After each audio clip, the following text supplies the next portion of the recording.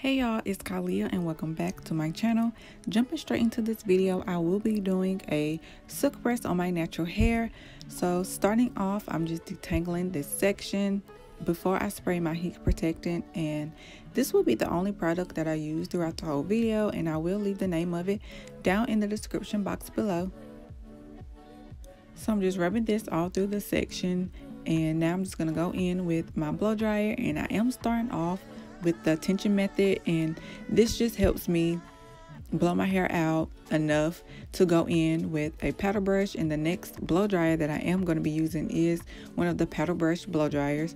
So this method first just helps me get my hair blown out, so the next process will be so much easier. And you could go straight in with the paddle brush, but I just find that this is so much easier whether you're using a regular paddle brush or the blow dryer that I'm going to be using in the next clip.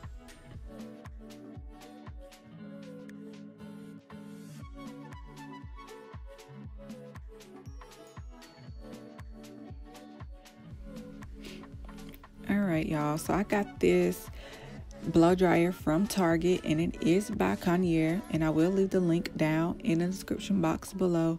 But y'all, when I say I love this thing blows my hair out so good. Like, we all know the key to a good silk press is how well you blow dry your hair, and this gets the job done. It gets my roots really good and all that. So yes, I really love this thing, and I don't even think I paid, I think it was maybe $15, so not bad at all. I know the Revlon one is pretty popular, but I saw this one in Target and just grabbed it because I just wanted to try it, and it gets the job done.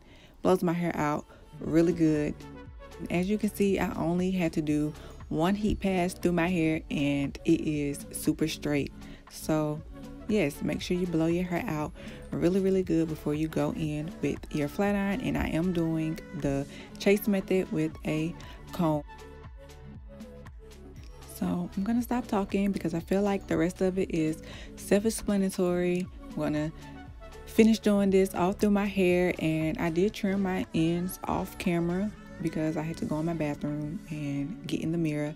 So yeah, I'm just gonna let you guys watch. And I did curl my hair with the flat iron at the end, and I did insert 2 pictures so you could see the final results. So thank y'all so much for watching, and if you haven't already, go ahead and hit that subscribe button, and I will see you guys in my next video.